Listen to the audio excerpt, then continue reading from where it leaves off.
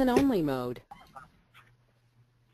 Hello everyone, I'm Sean Esterly with the National Renewable Energy Laboratory, and welcome to today's webinar, which is being hosted by the Clean Energy Solutions Center in partnership with CLAFS. And today's webinar will provide an overview and key findings from the Improving Global Comparability of Appliance Energy Efficiency Standards and Labels report. And one important note of mention before we begin our presentations is that the Clean Energy Solutions Center does not endorse or recommend specific products or services. Information provided in this webinar is featured in the Solutions Center's resource library as one of many best practices resources reviewed and selected by technical experts. And I just want to go over some of the webinar features. For audio, you have two options. You may either listen through your computer or over your telephone. And if you do choose to listen through your computer, please select the mic and speakers option in the audio pane. Doing this will just eliminate the possibility of feedback and echo.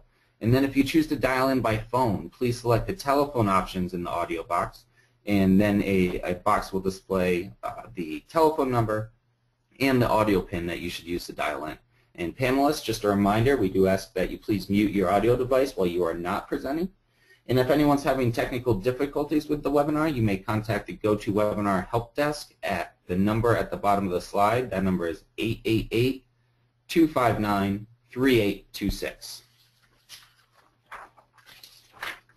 And we encourage anyone from the audience to ask questions at any point during the webinar. And to do that, simply go to the question pane and you can type in your question and then submit it there.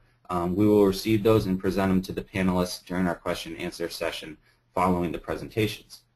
And if you're having difficulty viewing the materials through the webinar portal, you'll find PDF copies of the presentations at cleanenergysolutions.org/training. You may follow along as our speakers present. Also, an audio recording of the presentations will be posted to the Solutions Center training page within a few days of today's broadcast. And we are also now adding all future webinars to the Solutions Center YouTube channel, where you'll find other informative webinars as well as video interviews with thought leaders on clean energy policy topics.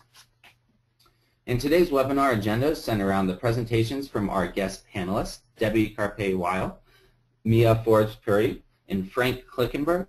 And the webinar will present an overview and key findings of the Improving Global Comparability of Appliance Energy Efficiency Standards and Labels report. And this analysis report provides policymakers with international comparisons of energy performance requirements and product coverage. And before our speakers begin their presentations, I just want to provide a short informative overview of the Clean Energy Solutions Center initiative. And then following the presentations, we'll have a question and answer session where the panelists will address those questions submitted by the audience, and then followed by closing remarks and a very brief survey. So this slide provides a bit of background in terms of how the Solutions Center came to be formed. And the Solutions Center is one of 13 initiatives of the Clean Energy Ministerial that was launched in April of 2011, and is primarily led by Australia, the United States, and other CEM partners. Some outcomes of this unique initiative include support of developing countries and emerging economies, through enhancement of resources on policies relating to energy access, no-cost expert policy assistance, and peer-to-peer learning and training tools such as the webinar you are attending today. And the Solutions Center has four primary goals. First goal is to serve as a clearinghouse of clean energy policy resources. Second is to share policy best practices, data, and analysis tools specific to clean energy policies and programs. And third, the Solutions Center delivers dynamic services that enable expert assistance, learning, and peer-to-peer sharing of experiences. And then lastly, the Center fosters dialogue on emerging policy issues and innovation around the globe. And our primary audience is energy policy makers and analysts from governments and technical organizations in all countries. But then we also strive to engage with the private sector, NGOs, and also civil society. And so this slide provides a little information on one of the marquee features that the Solutions Center provides, which is the no-cost expert policy assistance, known as Ask an Expert. And the Ask an Expert program has established a broad team of over 30 experts from around the globe who are each available to provide remote policy advice and analysis to all countries at no cost. So for example, in the area of appliance and equipment, we are very pleased to have Kristen Egan, Executive Director of CLASP, serving as one of our experts. So if you have a need for policy assistance in appliance and equipment, or any other clean energy sector, we do encourage you to use this valuable service. And again, it's provided free of charge. So to find out if the Ask an Expert service can benefit your work, please contact me directly at sean.esterly@nrel.gov or at my phone number, which is 303-384-7436. And we also invite you to spread the word about this service to those in your networks and organizations. So in summary, we encourage you to explore and take advantage of the Solution Center's resources and services, including the Expert Policy Assistance, the database of clean energy policy resources, subscribe to the newsletter for additional information, and participate in webinars like this one. And so now I'd like to provide some brief introductions for our today's distinguished panelists. Our first presenter that we'll be hearing from is Debbie Carpe-Weil, a senior associate at CLASS, where she provides programmatic support to the Seed Global Efficiency Medal Competition. And then following Debbie, we will hear from Mia Forbes-Puri, a director with the Policy Partners. And Mia has worked on two of the world's leading appliance standards programs, the U.S. Appliance Standards Program with the Lawrence Berkeley National Lab and the U.K. Market Transformation Program. And then our final speaker today is Frank Klickenberg. Frank is also a director with the Policy Partners and the founder of Klickenberg Consultants, and has been involved in establishing and shaping new policy frameworks and legislation in energy efficiency for more than 15 years. He has worked on energy efficiency programs in over 30 countries around the world and has set up and carried out monitoring of numerous government policies. And so with those brief introductions, I'd now like to welcome Debbie to the webinar. Thanks very much, Sean. And thank you, everyone, for joining us. We're really excited to roll out this study that we've been working on for a number of months, about 18 months now. And we're excited to announce with this webinar the publishing of the report. Everyone should have received an email with that web address in it. And if not, it will also be in this presentation towards the end. So the reason that we did this study is that there are a lot of variations in product policy components, and these lead to difficulty in comparing these policies from country to country. Next slide. So in order to address this, we, CLASS and the Policy Partners, who you hear from for the majority of this presentation, collected data to compare these components of product policies for more than 100 products across 9 economies. Those 9 economies are Australia, China, the European Union, India, Indonesia, Mexico, Russia, South Africa, and the United States. And the main goal of this work is to improve the technical foundations to enable viable policy improvements. And this study contributes to global knowledge as well as furthering the work of initiatives like SEED, which, as Sean mentioned, is one of the clean energy ministerial initiatives. And CLASS is also the operating agent for SEED. And as the operating agent, CLASS collects this kind of data and is in a position to also support action on it through the SEED initiative in order to turn this technical information into what we hope will be policy improvements. This work builds on a study that was completed in 2011 called Opportunities for Success and CO2 Savings from Appliance Energy Efficiency Harmonization. That was the first study of its kind to really look at what the opportunities are for improving the alignment of policies across countries. And this study that we're just publishing now extends that initial study with a stronger evidence base. We've collected more data, extended the number of products, and increased the number of countries. So this was a really ambitious undertaking, and we're very excited to share the results with you today. I have a few questions for you to think about as we go through this presentation, and these might be things that we can talk to in the question and answer period at the end. So some of these questions to think about include, as we go through and talk about different product opportunities, are there some products in particular that it would be good for, that it would be beneficial for international standards organizations such as the ISO or the IEC to take the lead on? What could CLASS or for that matter, seed do to further alignment opportunities? How much of this do we think requires manufacturers to take the lead? And again, how exactly how do you think that class can help move alignment forward? So with that, I'm going to hand off the discussion of the results of the study to Mia Forbes-Puri to talk about what we did in this study. Hi, thanks, Debbie. So obviously, often in the development of energy efficiency policies like standards and labels, you want to be able to compare policies from other economies and see what you can learn from what's already out there instead of having to reinvent the wheel every time. There's different test procedures and different energy efficiency metrics and labels sometimes make it difficult to make meaningful comparison. So the report that we've drawn together aims to address this issue. The report and the conversion factors that it contains were developed through 4 main tasks. First, there was an inventory of MEPS, minimum energy performance standards and labels, and the underlying test procedures and metrics that were drawn together from the various 9 economies. In doing this, we collected data for over 400 policies, and the types of data are listed on the slide.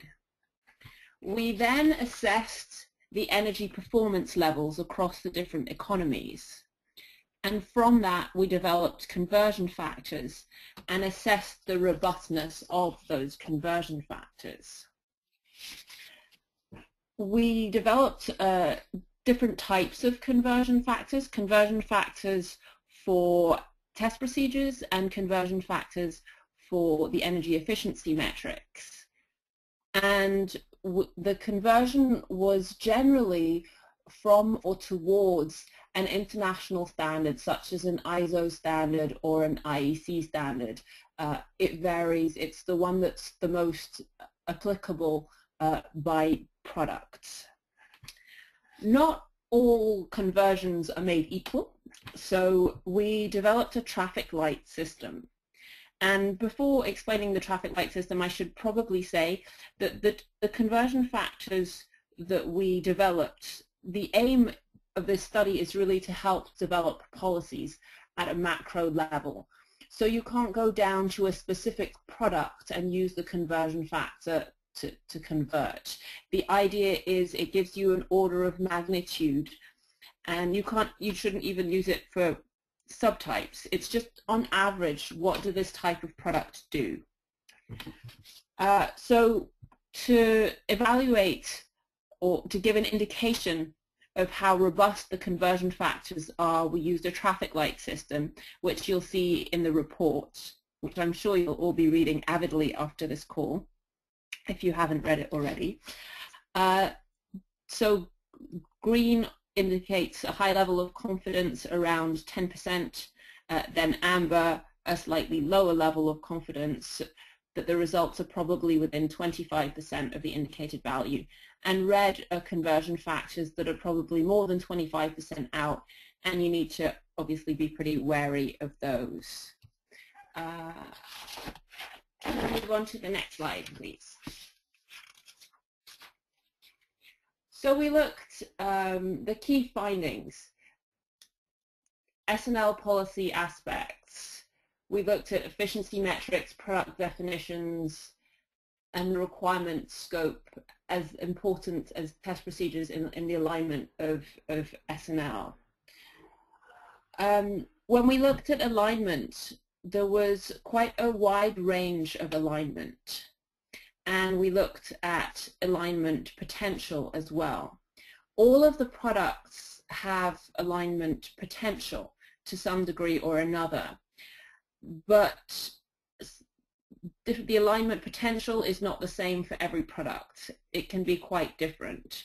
So some products can be aligned in terms of their test procedures and their minimum energy performance standards, whereas for other products it would only be possible to align them in terms of their test procedures, and still further maybe only certain components of the test procedures. In general, when selecting the countries and the products, we went as wide as we felt that we could within the scope of the time and resources available. And we decided to go as wide as we could and provide the information that we could find, rather than not provide information where it wasn't possible. So data was sometimes hard to come by, and where that was the case, that's indicated.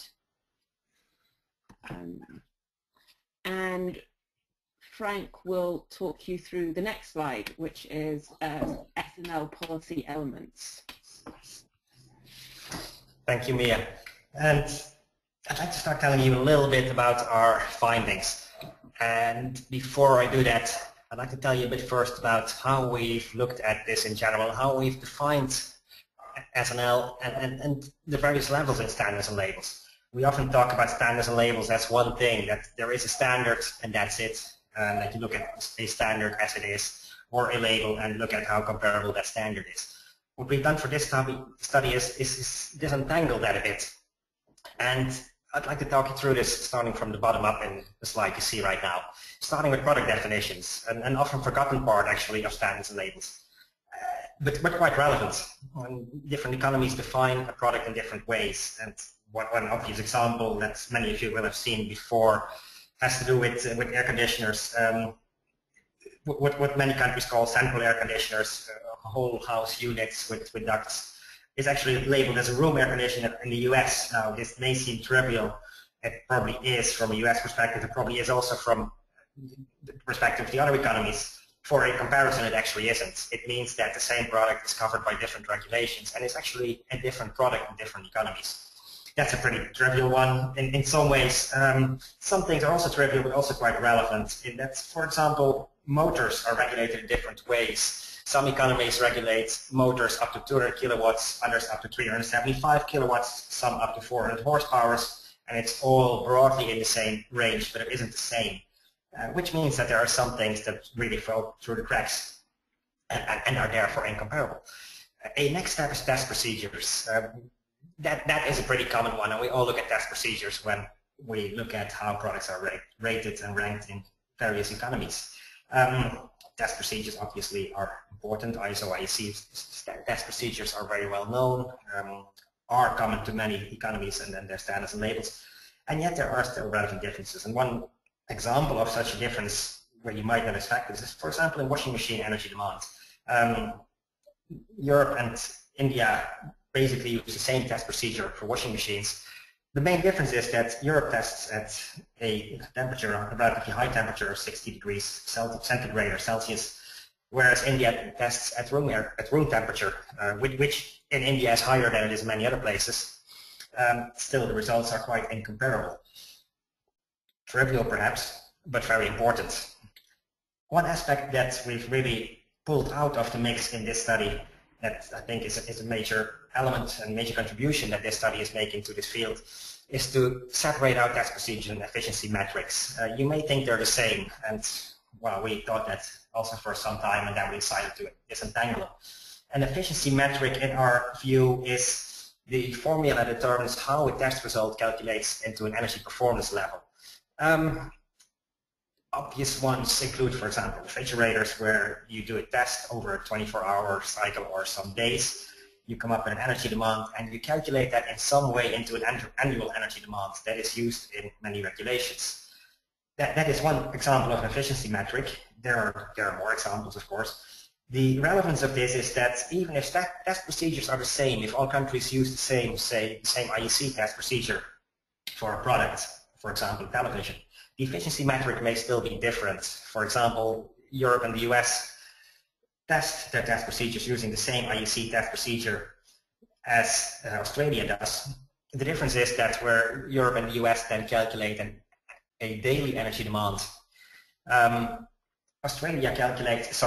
calculate a power demand. Australia then calculates a daily energy demand and calculates that onto an annual energy demand, which makes these results a little bit hard to compare. Energy performance levels, the thresholds that a product's efficiency must meet. In a way, that's the value everyone looks at. In this country, a product is allowed to use this many kilowatt hours. In that country, it's allowed to use that many kilowatt hours. In a way, very easy to compare because it's two numbers, and if one number is larger than the other, then the allowable energy demand is higher than in the other case. Then again, that performance level reflects the efficiency metrics, the test procedures, and product definitions that are underpinning it. So the number in itself is not always that informative. And the final component, the MAPS, minimum energy performance standards, and labels themselves. These are the actual regulations that governments adopt. Governments determine regulations, product requirements. They put these down in MAPS and label requirements, and suppliers usually have to live up to those regulations. They, again, include the performance levels, the efficiency metrics, the test procedures, the product definitions that underpin all of that. And sometimes that's obvious, sometimes that's always clearly defined, and in many cases it isn't. Could I have the next slide, please? So what I'd like to talk about now for a little bit is what we've done to compare test procedures and efficiency metrics, and more importantly, what we found. And to do that, we've been mapping test procedures and efficiency metrics. We've been analyzing them in a bit of detail, comparing them to IEC and ISO test procedures and other international test procedures. And a relevant fact might be that in some cases, ISO and IEC are not the relevant international test procedures. For example, for many electronic products, the US Energy Star test procedures serve as the de facto international standards that everyone looks at and everyone compares with. We've been looking at converting the test procedures. So if I measure 100 kilowatt hours a year in one test procedure, or I measure a power demand of 100 watts in one test procedure, how much would that be if I used a different test procedure? And in some cases it was possible to develop those conversion factors. In some cases it wasn't, and you'll see more of that later on in the slides. And finally, we've been comparing the results of that. Could I have the next slide, please? So to give you a first overview, we've been looking at the alignment of test procedures and efficiency metrics for various product areas. And in our study, we identified 9 product areas: lighting, consumer electronics and ICT, transformers, which is a pretty small product area consisting of one product, distribution transformers, motors, pumps and fans, household appliances, air conditioning equipment, commercial refrigeration equipment, cooking products, and space and water heating equipment. And we've been looking at the level of alignment within each of these areas to see if some product areas show more alignment than other product areas, and they do, as you can see. Those alignment scores have a complicated calculation behind them, which is explained in more detail in the report, and I won't bore you with all the details, just to say that we've been looking at how comparable individual product regulations and test procedures and efficiency metrics are. Giving those a score that includes also the robustness of the conversion. Is it a reliable conversion? Is it a bit of a shaky conversion? And that is also reflected in our report in some scores. And so you won't find any surprises where we pretend that a very shaky conversion is actually a quite robust one. If it is shaky, we say it's shaky. With all the scores for individual products, they've obviously been added up, averaged out, depending on how many products there are in an area, and that gives you an average score for that area. Could I have the next slide, please? Thank you. What you then see if you look at the product areas is that some obviously show more alignment than others, and this probably will not come as a big surprise, but the lighting product area shows a lot of alignment. Test procedures and efficiency metrics between economies are reasonably well aligned already. On the other end of the scale, for space and water heating, it's quite different. There's hardly any alignment between economies. The test procedure in one economy is probably quite different from test procedure in another economy for virtually every space and water heating product. The fact that lighting products are so much more aligned may partly be the result of coordinated efforts to get there.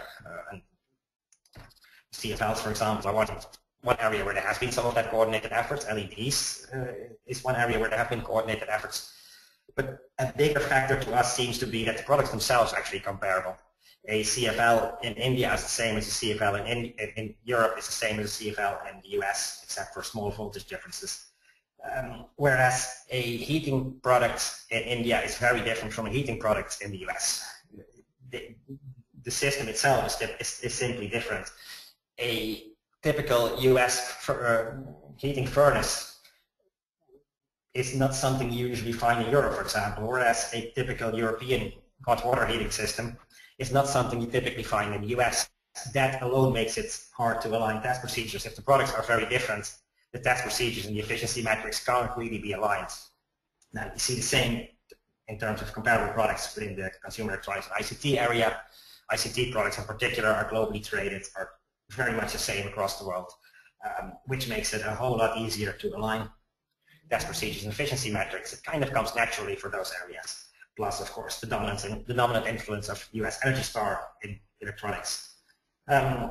We talked about transformers where there's a lot of alignment. Motors, pumps, and fans is actually an area where there's a lot of alignment, probably partly because motors are, again, internationally traded products, very comparable around the world. But there also have been quite powerful international efforts to make sure that motor test procedures and efficiency metrics are aligned through IEC. And we'll talk about more about that in a minute. As an example of what you can achieve in terms of alignment and what the benefits might be. Household appliances are a bit of an odd category. We can align and compare performance for household appliances quite well across economies, largely because these products have been regulated for so long that we really understand the differences. Whereas the products themselves, in some cases, are quite different. A top-loading washing machine, as is common in, for example, the US, but also in Australia, it's not exactly the same product as a front-loading machine, which is far more common in Europe, for example, or also in India. Washing in cold water, as is common in India and sometimes also Australia, is quite different from washing in hot water, as is common in the US and Europe. And those differences come into play there, that the products are actually quite different, but we understand the differences so well that we can still say a lot more about how comparable products are internationally. Air conditioning is an interesting area. The test procedures there are actually pretty well aligned, and there's been some international efforts to make that happen. What we've seen in recent years is that virtually every economy is moving towards seasonal energy efficiency performance metrics. And the downside of that is that whereas the testing itself is quite comparable, the efficiency metrics actually differ a lot. And what was a very aligned area and a very comparable area maybe only 5 years ago actually isn't so comparable anymore. Commercial refrigeration equipment is an area that is very much in development. Many new products that are being regulated for the first time in various economies, not that many economies yet. And test procedures and efficiency metrics are still a bit under development for that area. The same for cooking products, which is a fairly new area in terms of standards and labels. And space and water heating, I mentioned it before, an area where most of the products themselves are actually quite different. Could I have the next slide, please? Now, some examples of standard labels policy and comparability and how easy it is, how relevant it is. I mentioned CFLs, compact fluorescent lamps, before, a great example of international alignment. Test procedures are the same, efficiency metrics are aligned. The products themselves are very comparable. Basically, the only thing that's not aligned are the actual performance requirements. Various countries define CFL performance in exactly the same way and still have a different lamp efficacy that needs to come out in order to comply with the regulations. That might be an area where there's potential for movement which could increase the global market for better products. Pump systems and motor systems are good examples of what can be done through international organizations, ISO and IEC, for example. And what you see there is that there have been great efforts internationally to define test procedures that include not only product definition, but also test conditions, the whole test procedure, energy efficiency metrics, and in some cases even energy performance levels. Not energy performance levels that motors, for example, have to comply with, but energy performance levels that countries can align to. And you see that a lot in the motors area, where there are basically 4 international efficiency levels, 5 now I believe, and the new one has been defined, that countries can choose to use as their standards or label level. And that seems to be working pretty well. The next slide, please. Unfortunately, we also see some areas of non-alignment and sometimes some really small things where alignment would be really easy and might actually help with larger markets for energy-efficient products, which is still not happening. One example we stumbled upon are directional lamps. Everything is the same for directional lamps in terms of test procedure, the efficiency metric, except for one thing. The shape of the cone that you use to measure the light with is different in Europe than in other economies. Now, that seems like a small thing. It probably is a small thing. Still, it matters an awful lot because it renders any test result that you have uncomparable between the EU and other economies. And the EU is one of the large economies that partly determine global markets. It's the little things that matter, basically. And this is really one example of the little things. The room air conditioners, I mentioned that before, the efficiency metrics are really diverging there, where some countries choose, where all economies are choosing seasonal efficiency performance metrics, and all economies are choosing different factors in that performance metric. Now, that really reduces comparability. That's interesting from an analytical perspective, maybe not so much from a policy or market perspective. It also means, however, that products need to be designed in different ways to meet performance requirements, because some countries emphasize latent heat removal potential, some countries emphasize partial load conditions, some countries emphasize a mix of partial load, full load conditions, and all those different mixes probably require a different product optimization to perform best under the conditions that the country defines. There may be good reasons for those differences. It does mean that different products are needed for different economies, and the global market for the most efficient product is probably smaller than it might be otherwise. Televisions are an interesting example. We always think of televisions as having one of the most aligned test procedures and efficiency metrics in the world, and in a way that's true. There is a global IEC test procedure which was developed through international efforts. The way you test energy efficiency for television has been defined internationally, and yet recently we've seen that the diversion is setting in around the automatic brightness control and how you measure and evaluate that. And it looks like television energy performance is becoming less comparable than it was before. It probably also means that different countries, again, will need different optimizations to best meet the performance requirements in their country. And that can mean that the global market for the best televisions may be less optimal than it could be otherwise. The next slide, please.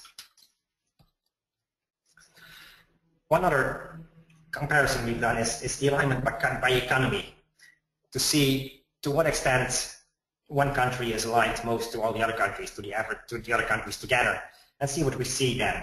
And if you look at the scale ranging from Australia to Mexico, to the EU, to the US, to China, to India, to South Africa, to Indonesia, and to Russia, in terms of decreasing alignment. The scores, by the way, the numbers themselves don't have an absolute meaning. It's a relative score. What you see there, what we think we see there, is that Australia and Mexico have made a deliberate choice to align their test procedures and efficiency metrics as much as possible with other economies. In Australia, that typically is either the European or the US test procedure or efficiency metric, whatever is most applicable for the products they're dealing with. In Mexico, that's typically the US test procedure efficiency metric, and it shows. It shows that since that deliberate policy is to align, that alignment shows up in our results, of course.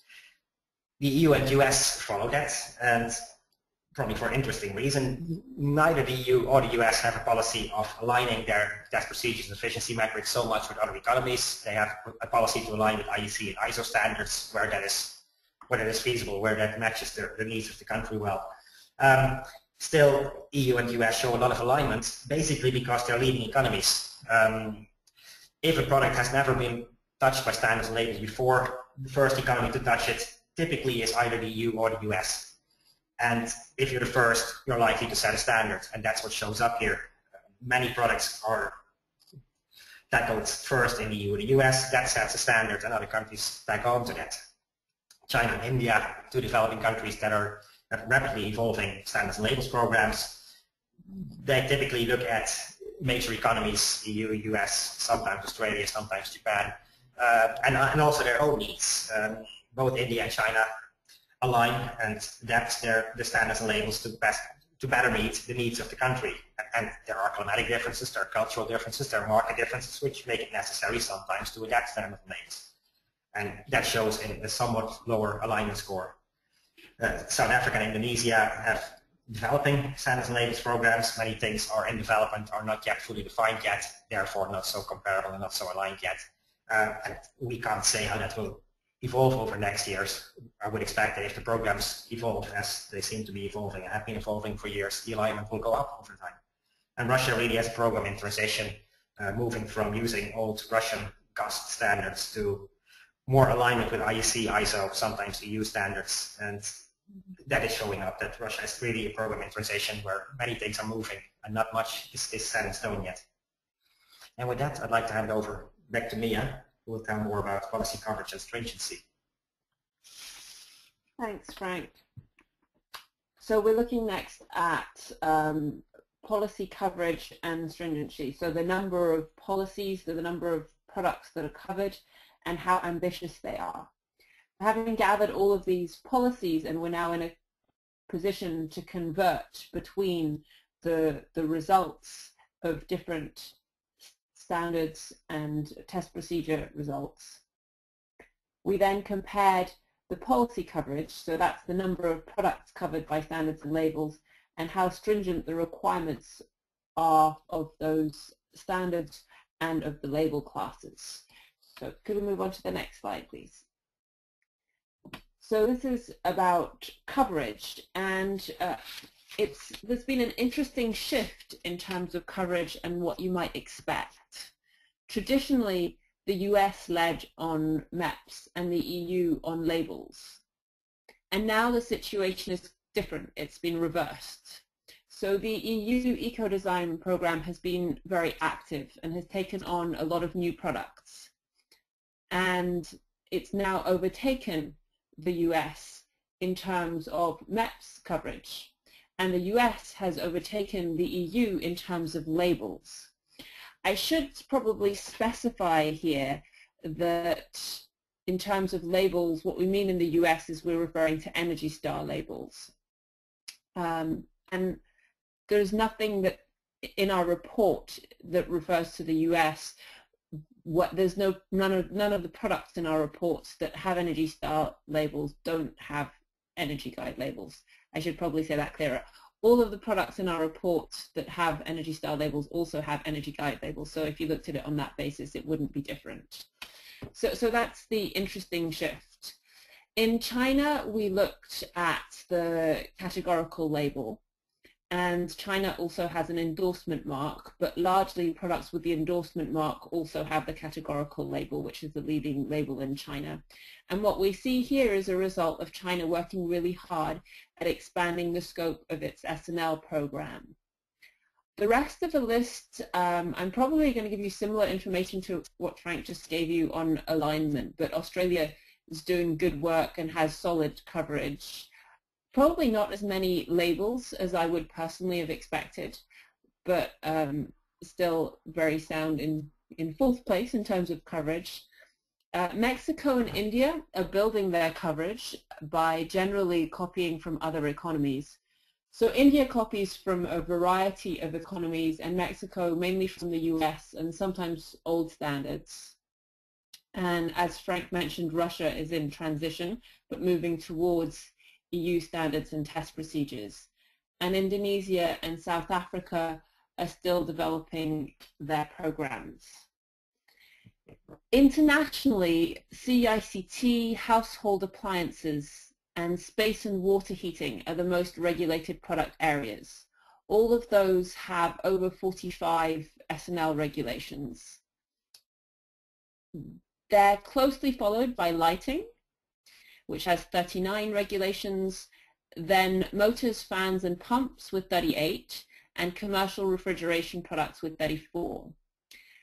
For cooking products and AC, the numbers are lower at 26 and 25 regulations each, and transformers, which are kind of a smaller and more distinct product area, have 6 regulations. So there's a lot more detail that's available on this in the report. And the EU obviously also have wider S&L coverage across all product areas, with China and Australia following closely. Mexico seems to be focusing on lighting and commercial refrigeration products, and South Africa primarily on household appliances. And unsurprisingly, household appliances are still the only product area with S&L regulations in every economy in our analysis, because generally household appliances are the starting point for new economies. So if we move on to the next slide, we look at the ambition levels. So the most ambitious MEPs and labels. And as I mentioned on the slide before, the EU eco-design has been really active and taken on a lot of new products. And it really stands out as the clear leader in S&L development. So it's kind of one to watch. Not only does it have the largest number of MEPs, as we saw on the previous slide, but also the most ambitious MEPs and labels for more than half of the S&L products, and many of those are unique. So for 9 out of 18 comparable MEPs and for 9 out of 15 comparable labels. So if economies in transition should really watch what's going on in the EU. And then we see that Australia follows the EU with 3 most ambitious MEPs and 5 labels, and then the US with 5 and 1. And I won't bore you by going through the rest of the table, but yeah, I think that's pretty clear. Could we move on to the next slide? So yeah, alignment by economy can be complicated, and there are a number of differences among economies that contribute to variations in policy coverage and stringency. And these are listed here: energy prices, product ownership, product usage patterns. They should be reasonably familiar. They lead to different economic assessments from country to country.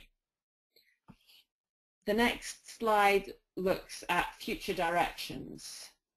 And if we looked at the potential for alignment between different products across different economies. Next slide, please. So as I mentioned before, all products have a potential for increased alignment, but this can mean different things for different products.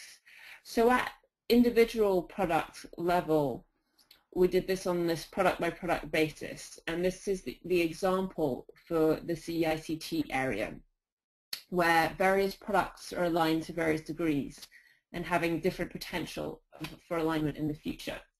If we see in the blue, we have computers and imaging equipment. They're already aligned internationally, both in terms of efficiency metrics and in terms of test procedures.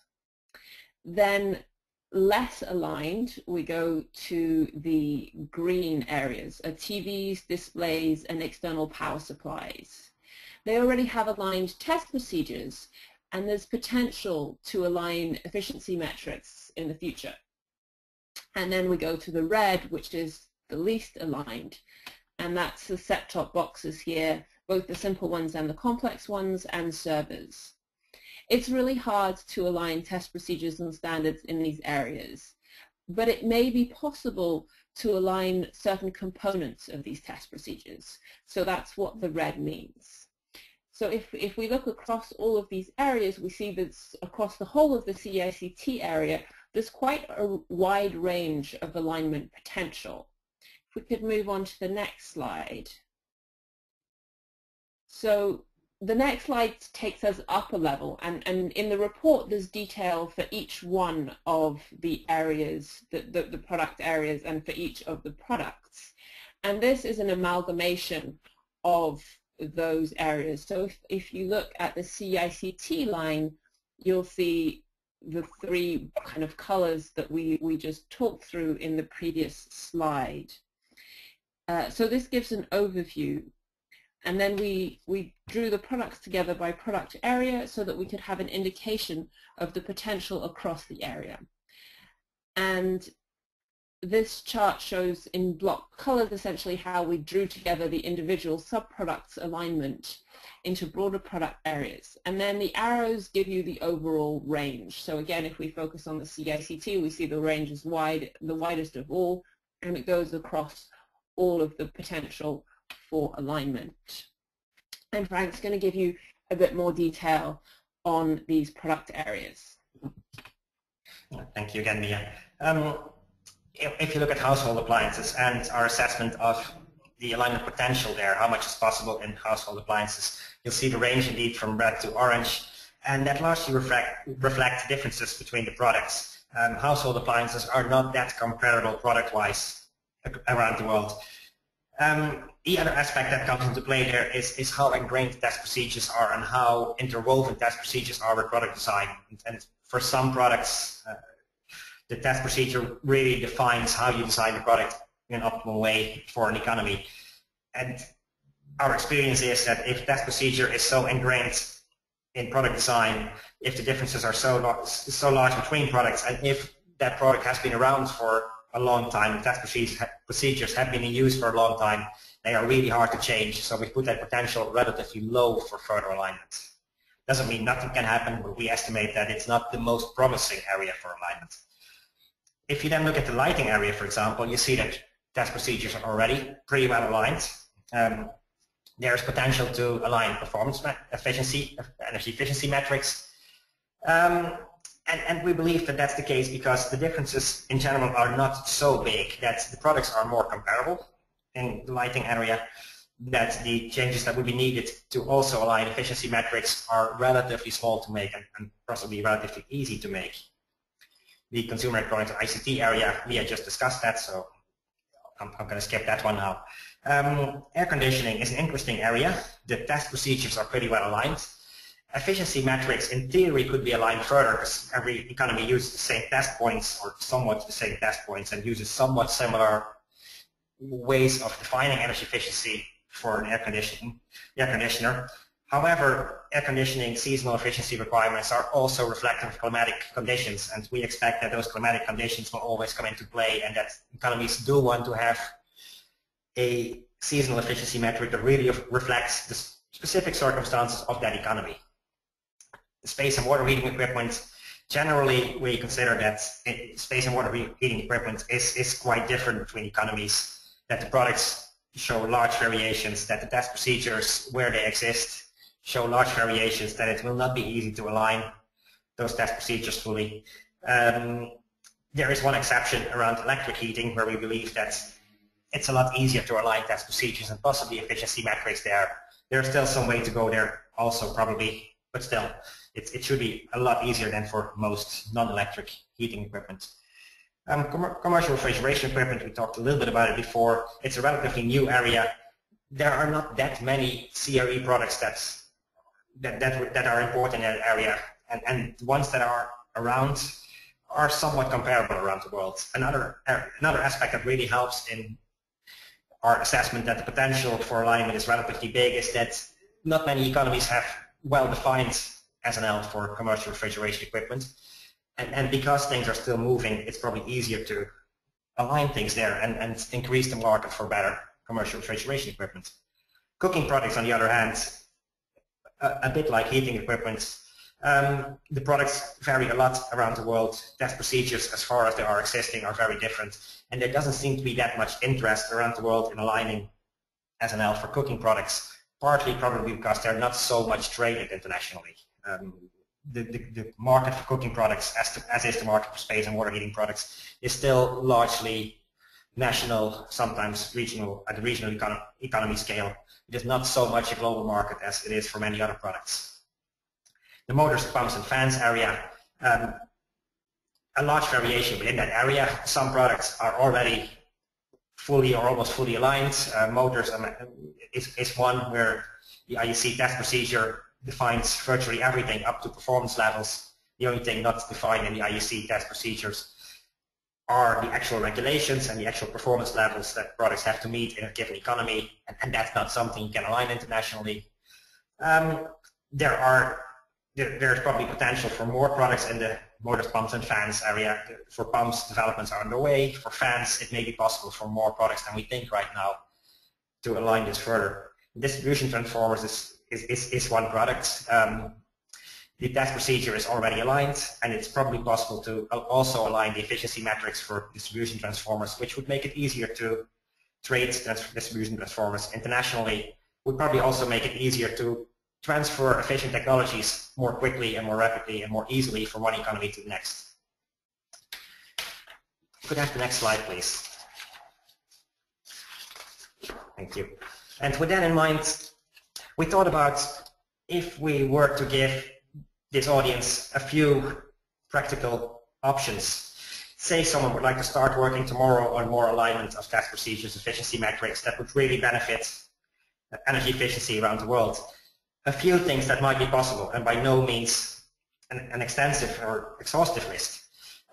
For directional lighting, start looking at the cone shape that is used in testing directional lighting. Aligning that might make that area a lot easier to address.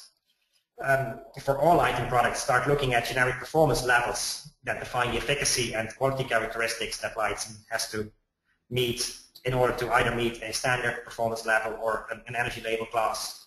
Doesn't have to be the same. It doesn't have to be one performance level around the world.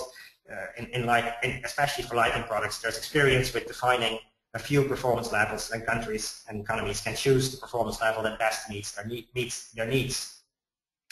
For televisions, we talked about it before, automatic brightness control is kind of putting a spanner in the wheel there, and it would really make sense for economies to start talking about how you regulate automatic brightness control and not all of them doing something about it individually. External power supplies, test procedures, again, are well aligned. Performance levels are not, and the products are quite similar in various economies. You often see actually external power supplies that meet the performance requirements of various economies, yet performance levels as they are defined in standards or set out in standards and label requirements vary quite a bit, and it may add a complication that the market really doesn't need, because the market probably is better off focusing on delivering the best energy performance for the lowest cost and not on playing with the particularities of various standards and labels in various economies. We talked about some CRE products before. Refrigerated cabinets and refrigerated display cabinets probably show the biggest potential for further alignment. There's a lot of movement around these products. The products themselves seem to be quite comparable around the world. Not many economies have test procedures, efficiency metrics, and standards and labels in place for them. Many are developing them. And it seems a perfect opportunity to agree common test conditions, agree energy efficiency metrics that all countries can work with, and really move this area forward. And various types of fans and pumps, and it's not the same across the whole area, but there are various types which seem very promising. It should be possible to agree common energy efficiency metrics and maybe also common performance metrics and performance levels for these products that, again, could really help in increasing the global market for energy efficient products. And with that, I would like to conclude our overview of findings and hand over to Debbie for some final comments. Thank you, Frank and Mia. Can we move to the next slide, please? Thank you. So to speak about some future opportunities on the research side, so Frank just spoke about future opportunities on the alignment side with policies in particular. This, as I said at the beginning, this study is follows or builds on a study that CLEF did in 2011, and we also plan to do future research along these same lines.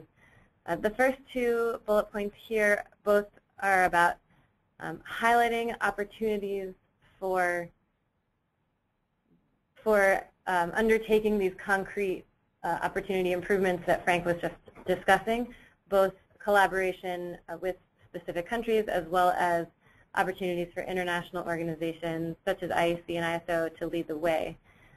We also, the next two, we are thinking to examine the costs and benefits from adopting more ambitious policies, one of the benefits including energy savings potentials, as well as the cost and benefits of filling any gaps in policy coverage. And finally, looking at a different angle on the same topic, which is looking at the costs. What are the costs to industry and governments of having non-aligned test methods? And these are all potential research lines that we're thinking about right now, and we certainly welcome feedback on these future research directions. We want to make sure that we build on the impressive technical research that has been done to this point in the ways that are the most useful for creating impacts and affecting improvements in both the alignment of S&L components and product energy efficiency through S&L. Next slide, please.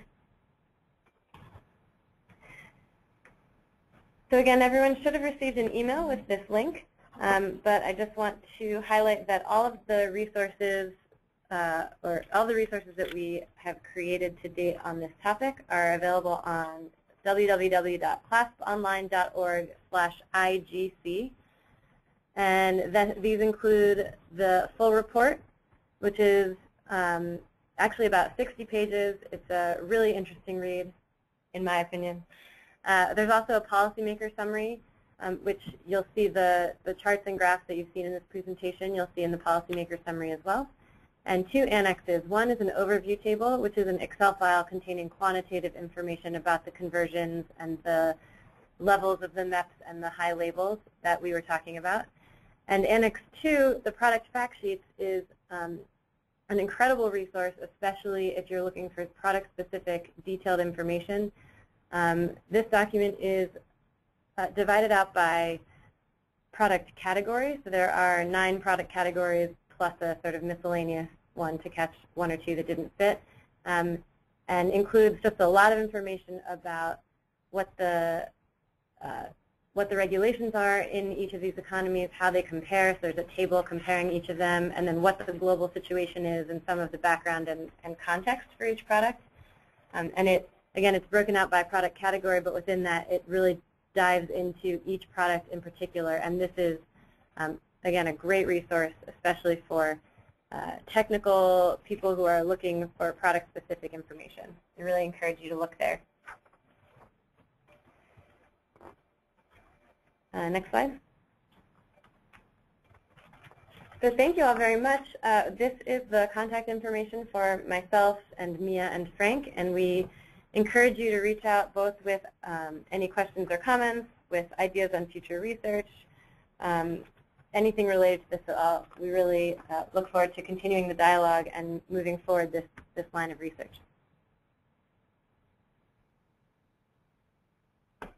Sean, I'll pass it back to you.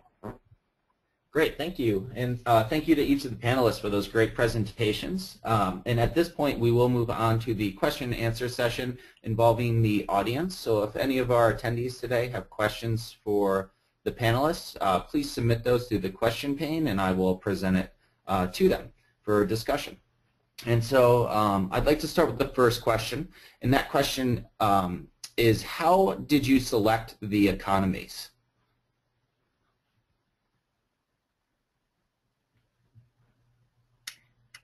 Hi, yeah, we had the original 4 economies from the previous study, and then basically it's described in quite some detail in the report. We used a number of criteria, but most of the criteria are mainly focused around the potential for impact for the additional economies. So in particular, we looked at CO2 mitigation potential, and as I mentioned before, in the end we decided to go for a broader coverage, so including more economies than originally planned, even where there was less information available.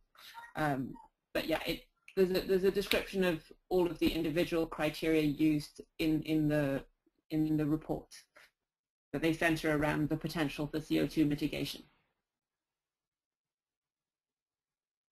Great, thank you. And moving on to the next question, one of our attendees didn't catch the label types that were included for the U.S., and they're wondering, were the Energy Guide and Energy Star labels included? And they note that they were under the impression that Energy Star covered over 70 products. So if you look at the products that we cover, although we cover a lot of products, we cover over 100 products, we don't cover every single product in existence because I'm not sure that study would have been possible. So it may well be that Energy Star overall covers many more products than are listed in the table that we showed. In terms of the labels for the US, we looked at Energy Star, and then we did a check to make sure to see whether there were any additional products that were covered by the Energy Guide label that weren't covered by Energy Star, because we were looking for the highest label, so obviously that would be Energy Star.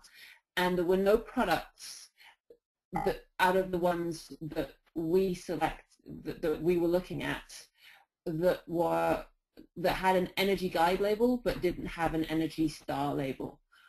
Also, probably worth noting that Energy Star and its labels covers some building products as well. So so we didn't cover any building products. Hopefully that's clear and that answers the question.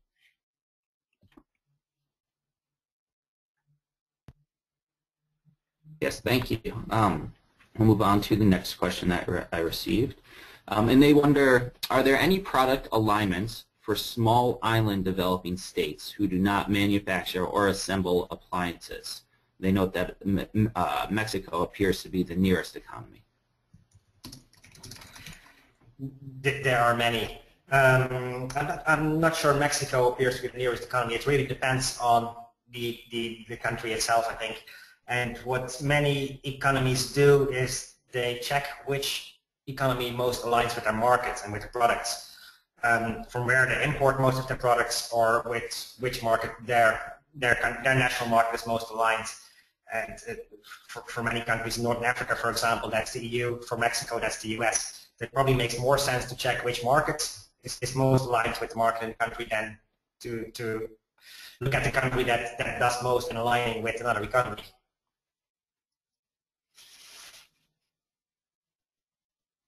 Great, thank you, Frank.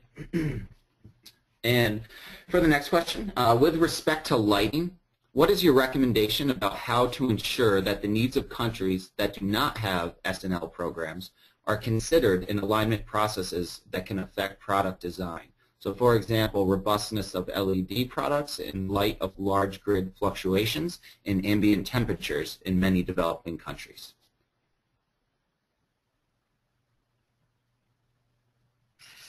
That is a really interesting question, and it's an interesting question for lighting. It's an interesting question in general. How to represent the interest of countries that are not even aware of the fact that in future they might need a standard test procedure for a specific product. And as relevant as it is for lighting and as relevant as it is for LED, I think the answer is kind of similar for all products. When developing global standards and labels, you need to factor in that not only countries with a very well-established S&L program use these standards. They need to be applicable to all countries in the world. And what you typically see is that global manufacturers play a big role in standards in test procedure development, And it is in their interest to make sure that whatever is developed also works for new markets. Having said that, it does make more sense to focus on markets that actually use test procedures. So the ones that do have standards and labels programs, it wouldn't necessarily make much sense to develop that procedure that may be applicable to countries 20 years from now when they get to the point when they want to have a standards and labels program for a given product, when that test procedure might be obsolete by that time. So that may not fully answer the question. It's more a line of thinking that you need to factor this in the work, even if there is no representative of an economy. That typically is a problem, that if a country doesn't have an S&L program, may not even know that it has an S&L program, it's really hard to factor in their needs because there's no one representing those needs. So it will depend on global participants to really pay attention to that. I'd just like to add one thing to that on lighting in particular. What we've seen is that in addition to the international, the in-process development of international standards for LEDs, there also have been regional developments. So for instance, there's a program called Lights Asia that has put in place testing and requirements specifically for tropical environments. And so this takes into account some of these conditions.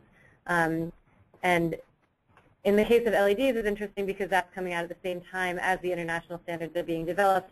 but potentially for other products could lead to some sort of a divergence in testing that then would have to be revisited if you wanted to create a new aligned standard. But I think that those sort of regional developments can help pave the way for the sort of future pathway for that product category.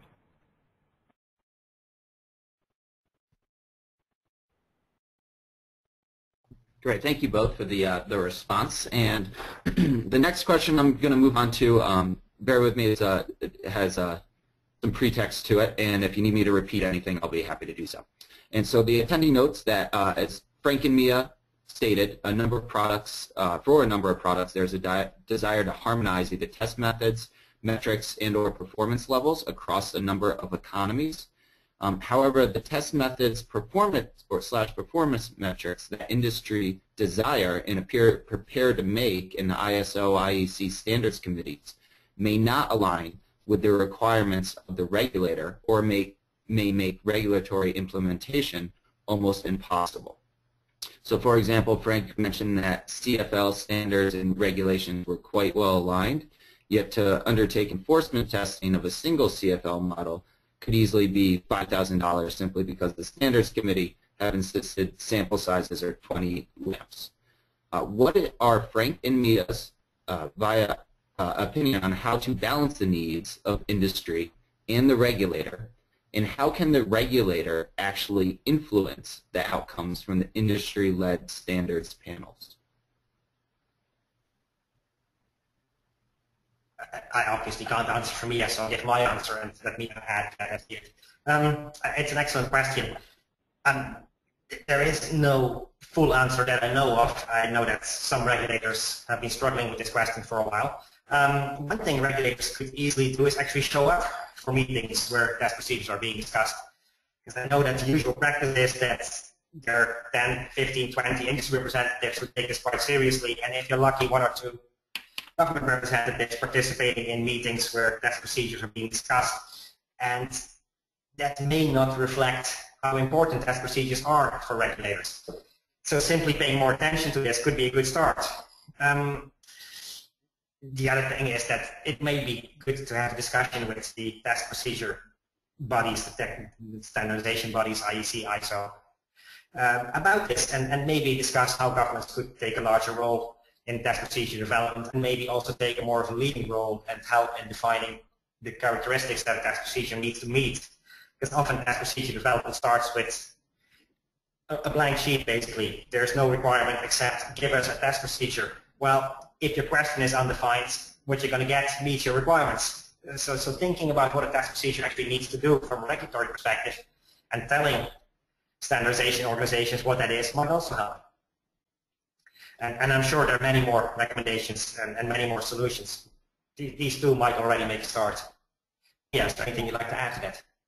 I think my answer was going to be along the same lines, but I would have phrased it differently, more in terms of collaboration, sort of increased collaboration between governments and those creating the test standards, and really kind of on a basic level, making sure that within this increased collaboration, the governments make sure that they listen to all of the stakeholders' views, so around the whole spectrum in understanding whether the test procedure meets their needs and keeps on discussing that. And it's difficult for governments, I understand, because of limited resources, but the test procedures are obviously incredibly important and kind of like the bedrock of standards and labels, so definitely worthwhile and definitely important for them to engage more fully. Sean, I would just like to add that there are several initiatives working together actually on this, which include the SEED initiative, IEA 4E, and IEA, and the governments within these initiatives have identified this need as well and are working with IEC and ISO to come up with a solution. So it's a really good question, and I think something that we're starting to try to work towards. Great, thank you, everyone. And so we'll move on to the next question, which, switching tracks a little bit, it asks, how do you define most ambitious and unique most ambitious?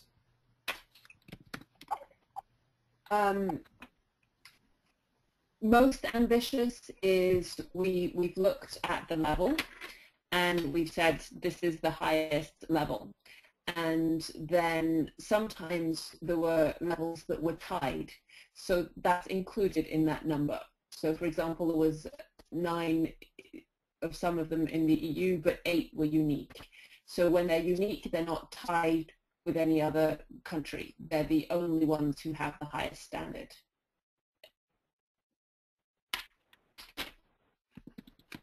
Great, thank you. And next question is asking specifically about motors, and it notes that countries are aligning to IEC standards for motors, particularly IE3 and IE4. So what is the relevance of separate nation-specific labeling, given that motor consumers are mostly industry itself, and who are already aligned to IEC standards? A good question again. And the relevance really is that IEC standards in themselves have no legal meaning. IEC may define something as an IE3 level or an IE4 level. That doesn't mean that industry itself has to live up to that. If a country wouldn't specify an IEC standard as a labeling level in a country, anyone could just put IE3 or whatever they want and start marketing it as an IE3 motor and really confusing the market. So it's legal backing that you need to these international test procedures that only a country can provide.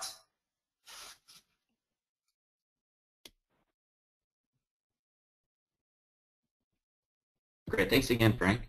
And our next question asks, when we speak about comparing, we speak also about mutual recognition, for example, and do you think that a scheme, like for safety with CB scheme, is imaginable? I'm not sure I fully understand the question. That's fine. Understand it fully? Whoever asked the question, would you be able to clarify? Yeah, the attendee that submitted that, if you'd like to just reword that and submit it again, I'd be more than happy to present it to the panelists for you. So we'll move on to the next question, and if that one pops up, I'll jump to that one. And so the next question that we received asks, regarding the statement made on TVs and the need to harmonize on ABC approaches, some variation in calculation of on mode with ABC can be explained by regional differences in ambient lighting conditions, which mean that ABC behaves differently, resulting in different savings. Where do you think the line is between achieving harmonization and the need for regional tailoring of approaches?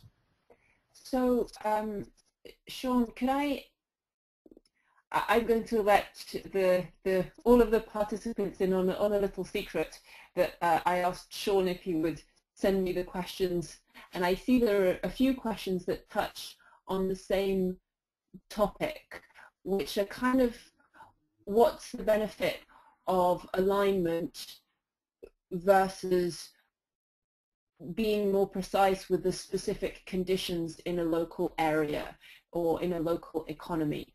And I think that's the heart of this question. So maybe we can answer a few of those questions together. How does that sound to Frank and Debbie? Sounds good. Sure. And would you like me to read those questions first, or do you want to just go ahead and approach that topic? Sure, maybe if you can pick them out, yeah, that would be great. Okay. I think the next question that you're referring to that's related is alignment always relevant? And then, well, and I think you're right. I think that basic question is prevalent through several of these. So if you want to go ahead and address that issue.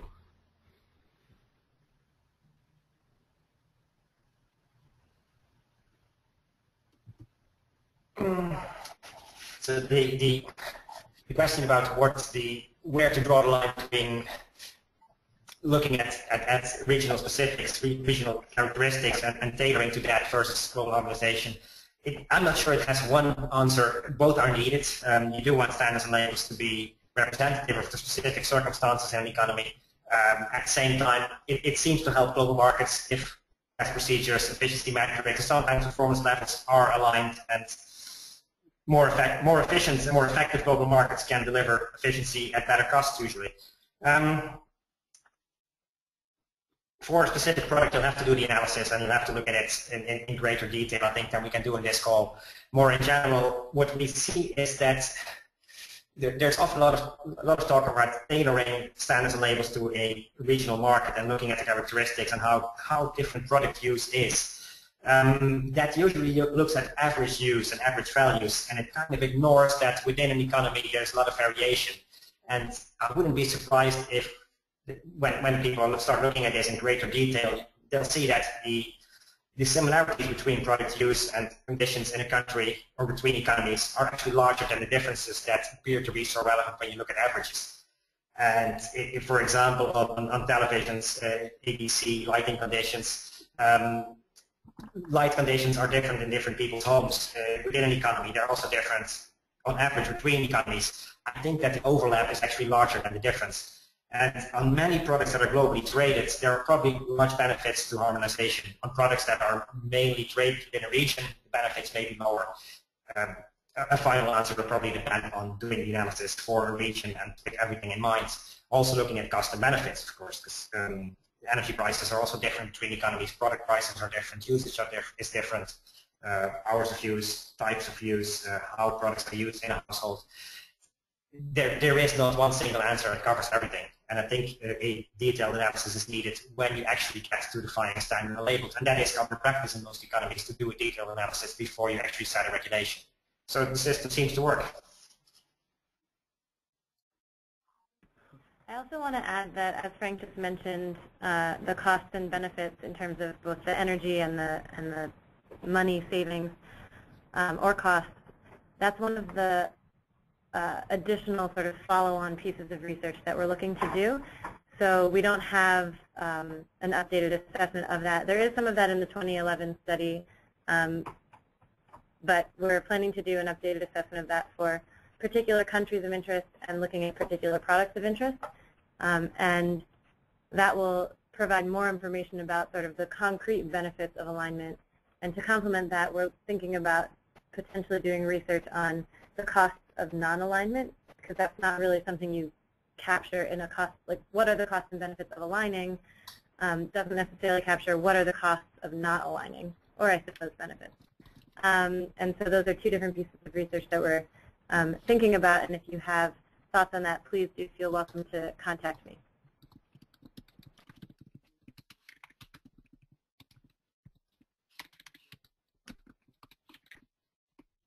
Great, thank you, Frank and Mia, for that. And so we do have a related question that may have just been touched on, but want to make sure that it's addressed directly. So it does ask, is alignment always relevant, and have some cost benefits in terms of energy and money savings been made, and did the team pick out some key conditions to make alignment beneficial? I think most of that Go ahead.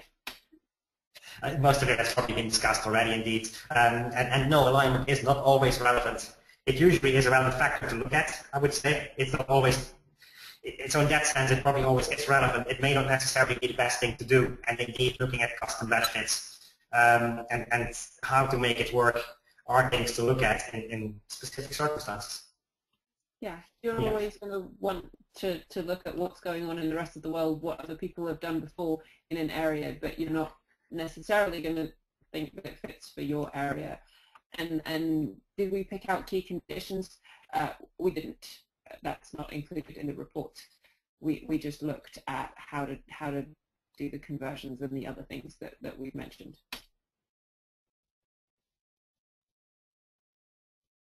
Great, thanks again, guys. I'm going to skip ahead now. We did have our attendee resubmit their question, reworded it, and so let me read through this. And it says, it asks, the CB scheme allows to produce a test report internationally recognized by IEC members with national deviation. Producer pay only for one test reports. Producers pay only for one test reports, which include all the deviations, in which allow them to obtain related certifications. Is the same approach imaginable in FES? Would it be, which kind of body would head that? Thank you for clarifying that. I'm actually not familiar with CB schemes, so I can't answer in detail. But in general, yes, of course, this is imaginable. In many cases, actually, test reports are already issued internationally. A product that is sold in Europe may be tested in China, for example, by a Chinese test lab using a European test procedure or the relevant international test procedure. So in itself, things are already moving in this direction. Whether one test could cover all deviations to the test procedure for various economies will depend largely on how comparable the test procedures are, I think. Because in many cases, it's not so easy to add a national deviation to test procedures as they currently exist, with few exceptions. So imaginable, yes. Around the corner, probably not yet. And it's a topic to look at a bit more in detail, I guess, at a later moment.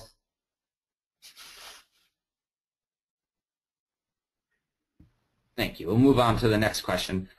In essence, many appliances cater to different geoclimatic conditions. Is it practical to expect them to be comparable?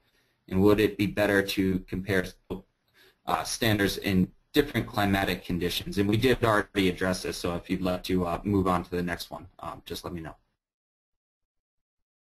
I'll answer it really briefly. Different climatic conditions do matter, mainly for those products that actually deal with heating and cooling, and for many other products that are actually not so relevant. There are many products for which climatic conditions have hardly any impact. And so the question really applies to a subset. For that subset, yes, it does matter. In some cases, you do want to align with national conditions more than international test procedures. Space and water heating was one example that we talked about, air conditioning the other one, I think. Thank you for addressing that, Frank. And next question asks, a country may not be interested in developing global solutions. What organizations are best positioned to develop and support global tests, metrics, and levels?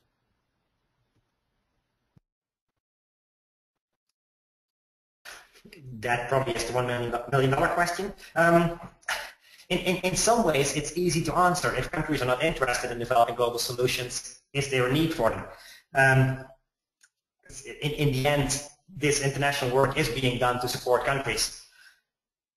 There are global organizations that can do this kind of work. IEC and ISO come to mind, for example, as organizations that are set up specifically to develop international test procedures and sometimes efficiency metrics. And of course, there's a SEED initiative that Debbie can say a lot more about than I can. Yeah, thanks, Frank. I think, obviously the IEC and ISO are the international bodies that that I think a lot of countries look to when they're setting their own national test procedures in particular. And in some cases, as I think Frank mentioned for motors, the IEC method also has the actual levels, the IE2, IE3, IE4 levels.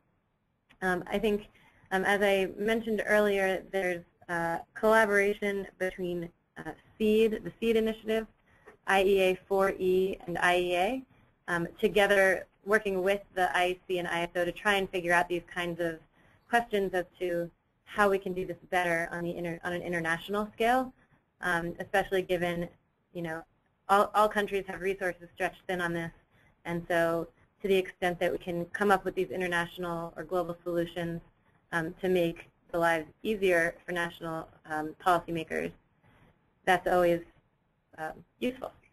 So that is something that we are working on, and again, if this is a particular area of interest for you, please feel free to contact me. This is Debbie, and we'll be happy to fill you in more on what we're doing there.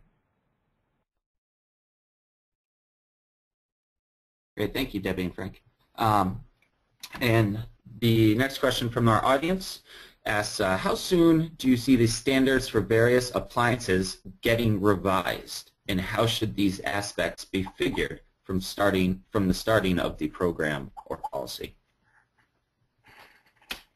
I think it really depends on the countries. Are we talking about test standards, or are we for various appliances? I guess we're talking about appliance standards. Well, the US has a schedule that is pretty reasonably clear. Other countries, the EU in particular, seems to update much faster than the US. If you look at Energy Star also is faster than the US federal test standards. And in terms of international test procedures, they are, some of them are, like the new motors test standard is being developed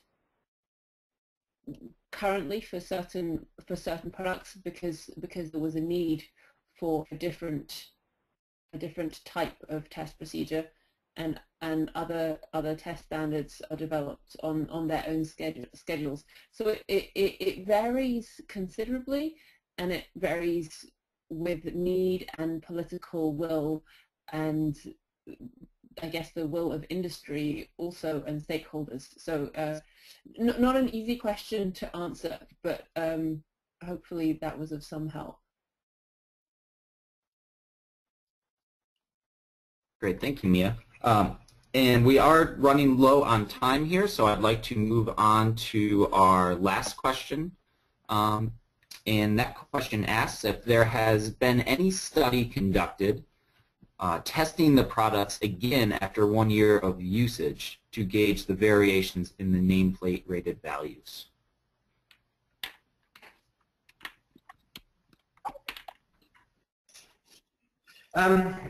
I believe there have been some experimental studies, not that many. In general, regulated energy performance of a product is defined as at the moment of sale and not after products have been in use for a while. And from that perspective, these tests are not done so often. I believe there have been some experimental studies by the Lawrence Berkeley National Laboratory. I actually don't know what the results of that are. In many cases, I wouldn't expect much variation in terms of performance. The only product for which I know that testing after some time of usage is included are some lighting products, where an aging factor is built into the test procedure. But in general, I don't think we have seen many studies looking at performance of the product after a year of usage. Now, it wouldn't be an easy study to do because product performance as it is defined in a test procedure is usually tested in a test lab under specific conditions, quite defined conditions, whereas in use usually means in use in a household or a company where the test conditions are quite different. So results may also not be that comparable. It would be it might be a complicated, if interesting study to look at usage after some time of usage, whether that's 1 year or 5 years, I'm not even sure. This is Debbie. This is also a line of research at CLASP that we've been interested in and looking to a little bit. We have found that there's a study being conducted by the Brazilian government, Electrobras in Brazil, and they're looking at the energy efficiency degradation of refrigerators. And it does exist, though I don't remember off the top of my head what the percentages are. And I think we may have 1 or 2 other studies that we have in mind, but I can't recall what they are. So again, I would ask for whoever submitted that question, if you can get in touch with me, that would be great, and we can share what resources we do have. There's also been, for lighting, in particular LED lighting, there's been a lot of testing about the degradation of LEDs, which tend to hold up pretty well. But I'm happy to share more information. I just don't have it on hand. Thank you, Debbie. And Mia, I believe you wanted to address one more question. If you want to go ahead and just read that question and provide a very brief response to it as we are running out of time. I think Frank wanted to address a question. I just saw one question pop up, which I think might be interesting for other participants also. And the question is, in cases when a country does not have much in terms of S&L policies, how should technologies be prioritized for possible introduction of energy performance standards, especially if they do not have local production capacity for most of such technologies? Equipment and appliances are mostly imported. And the question is specifically about Central Asia also.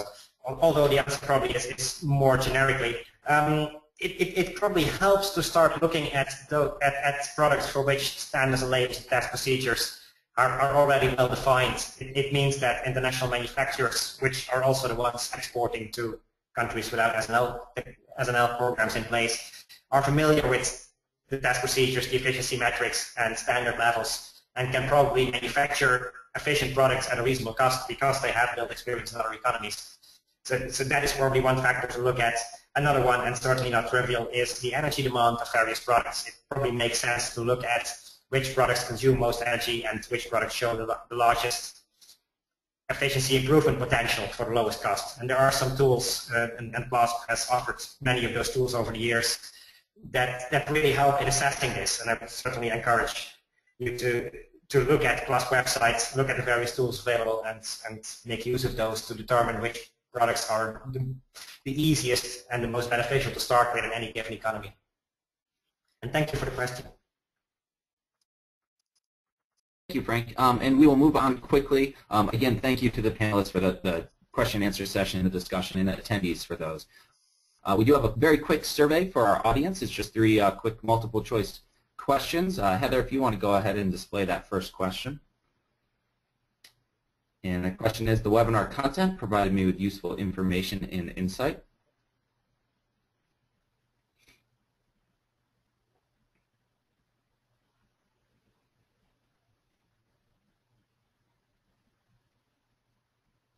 Great, and the next question, please. The webinar's presenters were effective.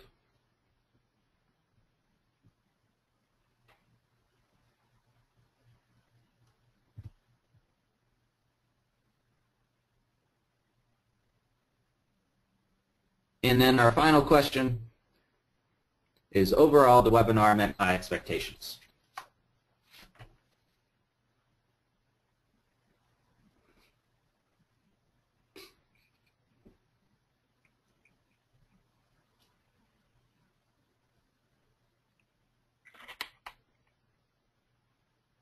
Great. Thank you very much for answering our survey. And on behalf of the Clean Energy Solutions Center, I would just like to again thank our panelists for joining us today and for our attendees for participating in the webinar. We very much appreciate everyone's time, and I do invite our attendees to check the Solutions Center website if you'd like to view the slides and listen to a recording of today's presentations, as well as any previously held webinars.